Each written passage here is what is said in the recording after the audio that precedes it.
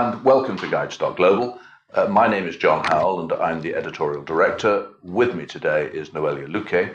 Noelia is an advisor at Manzanares International lawyers based here in Marbella on the Costa del Sol in Spain. Noelia, welcome. Thank you. Now, you are the author of several of our guides to doing business in the Costa del Sol, and you've been advising foreign clients for, about 12 years? 12 years, yes. So you must have got a few horror stories. Yes. This video is a very short video about opening a bar or running a bar, and of course we have got a full guide about that, in written form. Thousands of people seem to have the dream of running a bar in Spain. Hundreds of them try it, and most fail. What is it causes a bar to fail in Spain? The problem is that I think, from my point of view, of my experience with clients that had this problem, is the first thing. You need to realize that you're in Spain. In Spain, you're going to pay tax. You have to pay many duties. You need to comply with many formalities from the legal point of view. And for example, if you have employees, which is a normal thing if you open a bar, because otherwise you have to spend all your time, all your life, 23 hours a day, exactly, in the business. And employing people is expensive because you have to pay social security. Social security, yes. And you have to comply with health and how much and is social security here in Spain?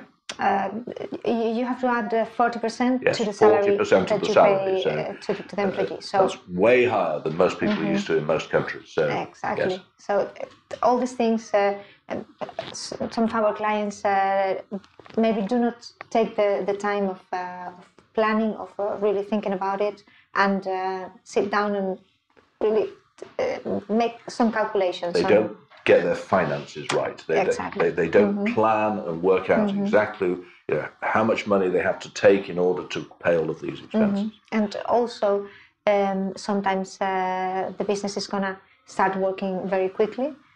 Here in the Costa del Sol, for example, in the summer, there are many places and a lot of tourists and people for holiday. So it could work well, but you have a whole year to fill in with clients. Sure.